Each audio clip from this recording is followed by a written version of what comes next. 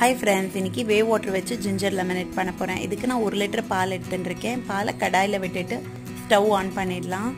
பால் கொதிக்கிற வரைக்கும் வெயிட் பண்ணலாம். பால் பாயில் ஆகிறதுக்கு ஒரு 15 minutes ஆகும். அது வரைக்கும் வெயிட் பண்ணலாம்.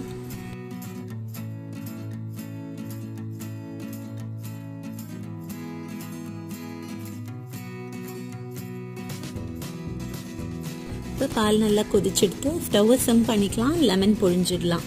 இதுக்கு நான் ஒரு லெமன் புழிய போறேன். கேப் விட்டு புழியலாம். பாக்கி இருக்கிற இன்னொரு முடியும் புழிஞ்சிடலாம். நல்லா மிக்ஸ் பண்ணி விட்டுடலாம். இதை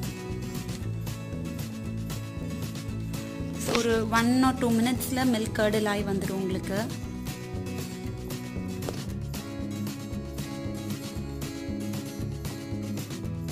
நீங்கள் பார்த்தீங்கன்னா மில்க் நல்லா கர்டில் ஆகிருக்கு.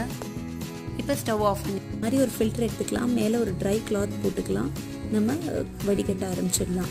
ஸோ இந்த வாட்டர் கலெக்ட் ஆகிறது தான் இந்த வே வாட்டர். ஸோ இந்த வே வாட்டர் வச்சு தான் இன்றைக்கி நம்ம ஜிஞ்சர் லெமனேட் பண்ண போகிறோம். கர்டல் மில்க் வச்சு நம்ம நிறையா ரெசிபீஸ் பண்ணலாம்.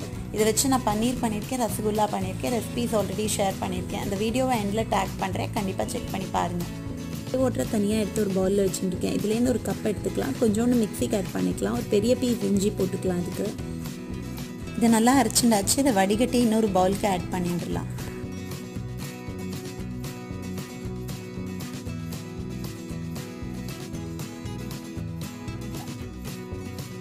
பாக்கி இருக்கிற வே வாட்டரை ஆட் பண்ணிடலாம். இன்னும் ஒரு கப் ஆட் பண்ணலாம். So totally 2 cups of way water நான் ஆட் பண்ணியிருக்கேன் இந்த ஜூஸ்க்கு. இதுக்கு ஒரு லெமன் புழிஞ்சிடலாம். நம்ம இதுக்கு இப்போ 2 டேபிள்ஸ்பூன் ப்ரௌன் சுகர் போட்டு நல்லா மிக்ஸ் பண்ணி விட்டுடலாம். 1/2 டீஸ்பூன் அளவுக்கு சால்ட் போட்டுடலாம். ஜிஞ்சர் லெமனேட் ரெடி ஆயிடுது. இதை வே வாட்டரில் பண்ணியிருக்கிறதுனால டேஸ்ட் ரொம்ப ரிச்சாக இருந்தது. நீங்களும் கண்டிப்பாக ட்ரை பண்ணி பாருங்கள். ரொம்ப சிம்பிள் அண்ட் ஈஸியான ஒரு ரெசிபி.